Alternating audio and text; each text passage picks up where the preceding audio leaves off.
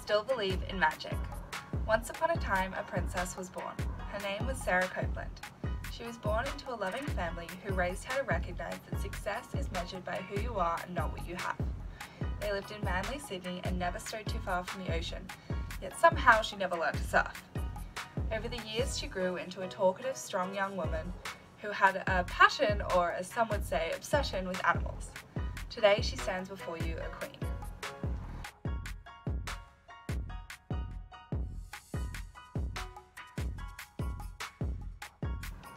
Growing up, I always just wanted to make people smile. Whether it was my family or a complete stranger, I made it my mission.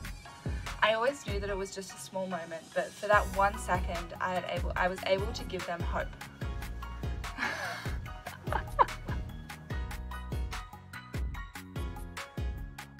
I have now managed to bring that mission into my adult life.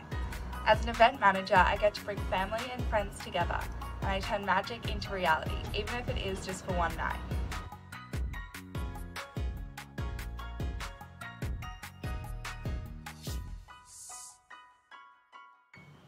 When I was going through hard times, I often found that the only thing that helped was being part of something bigger. I found purpose in bettering the world around me and giving to those in need. The Kindness in Action World Challenge is something that I hold close to my heart. As someone who has experienced mental health issues such as depression and anxiety, I know that the impact that a simple, kind word can have, not only when received but also when given.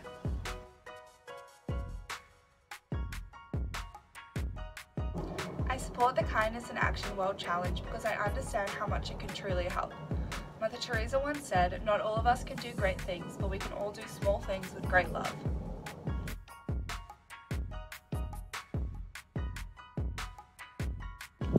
To tell you why I should be Miss International Australia 2019, I have to speak from my heart, because that is what this job requires.